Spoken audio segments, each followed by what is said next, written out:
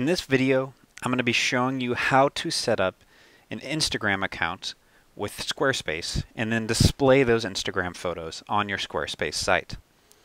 So to start off, we need to connect the Instagram account to Squarespace. To do that, we're going to scroll down here to Settings, and we're going to click on this little gear icon. Then we're going to scroll down to Connected Accounts. Then we're going to come up to this top right, and we're going to click the Add button. And then we're going to click on Add this Instagram account. Now, this is going to do something a little different for me because I've actually already had it connected.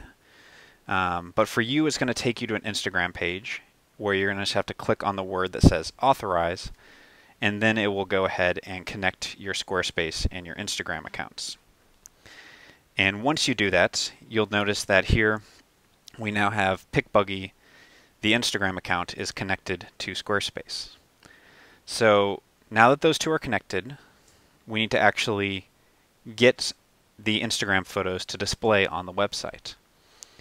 So to do that, we're going to go back to the Content Manager. Click the little A icon here to get back to there.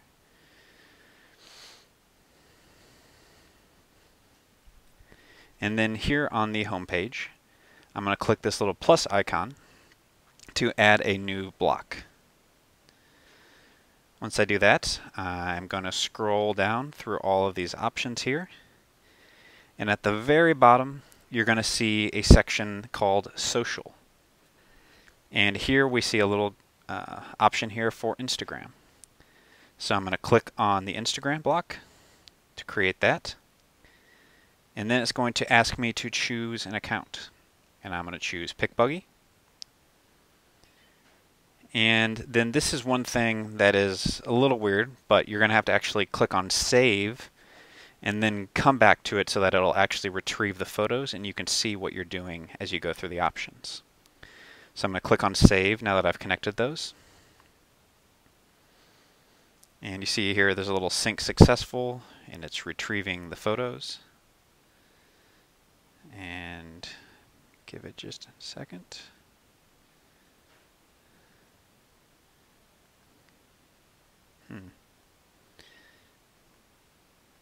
I'm going to actually, so we're getting a little glitches here. So again, Squarespace is not perfect. So instead of redoing this, I'm going to show you a way to just kind of get around this. So I'm assuming there's some sort of glitch with the syncing. So what I'm going to do is I'm going to save the page. And then I'm going to hit reload up here.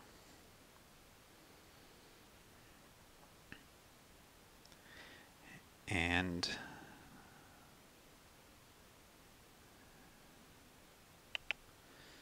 let's see. Oh, there we go. And now that we saved and reloaded the page, it is fixed. And this is the most recent Instagram photo on the feed. So this is something Squarespace, because you're working in a web browser, there will be times where there's glitches. And the easiest thing to do if you run into a glitch is to simply save what you're doing and then refresh the page. So now that we have the Instagram account linked and up here, I'm going to double click on the Instagram block again. And I'm going to come over here to this design section. And here you actually have a handful of ways you can present this.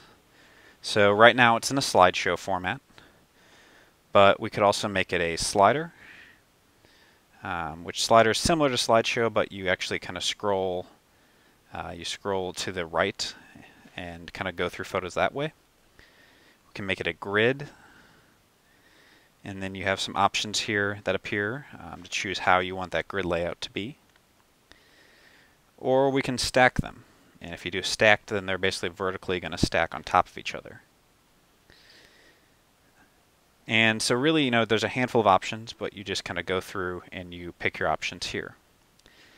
And then the final parameter, which I will show you here in the grid format, is if you go back to the account settings, you have the number of items to display. Right now it's limited at 10. If I want, I can drag this and we can display up to 20 items if we'd like. So again, just some more options that you can play with there. At the end, you hit save, and we have now added Instagram to our account. So again, that's the basic way of just getting Instagram set up and running on your Squarespace account.